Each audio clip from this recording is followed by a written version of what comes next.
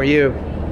I just would make one comment about Osama Bin Laden. It's vital we get Osama Bin Laden. I'll get him as President of the United States, and he continues to motivate and be a symbol to all those forces of evil that are arrayed against us and want to destroy us. It is vital that we get Osama Bin Laden. I'll get him. And anyone who believes that he's simply a symbol, I think, has a wrong assessment of the influence and impact on behalf of the evil of Al-Qaeda is mistaken.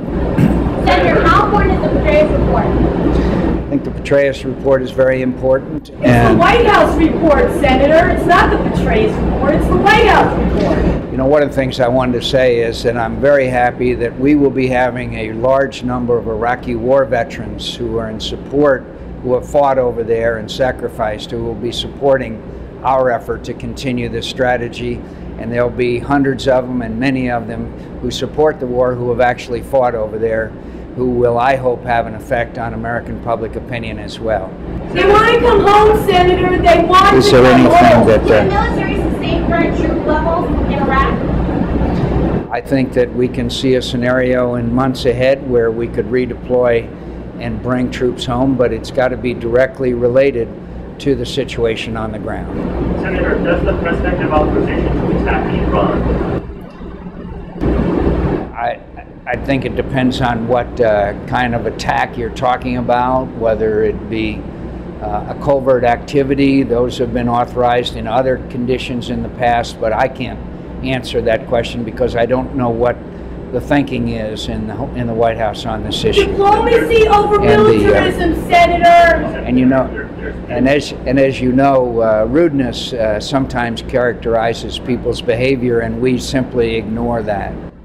Senator, your performance in last week's debate was rated as being very strong. Yeah. How do you feel now about where you're standing in the polls? I feel like there's going to be ups and downs in this campaign, and we will have some successes and we will have some failures. And there are a lot of good people running, and so I know that we've got to run hard and take nothing for granted. We in Arizona want you to resign.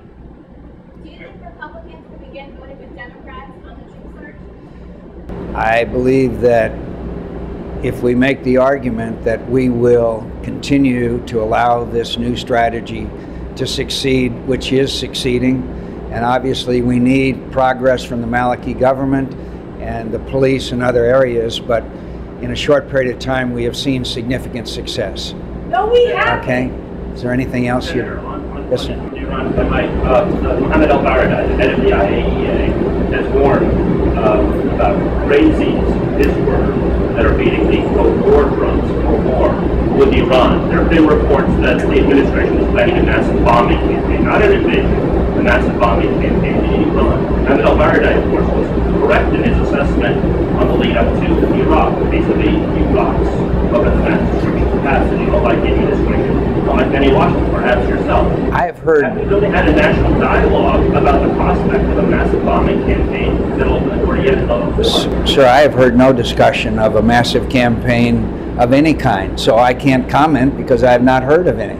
And I'm pretty well briefed on these things. So doesn't that speak to the lack of dialogue? I mean, there are massive reports coming out of the Sir, I don't.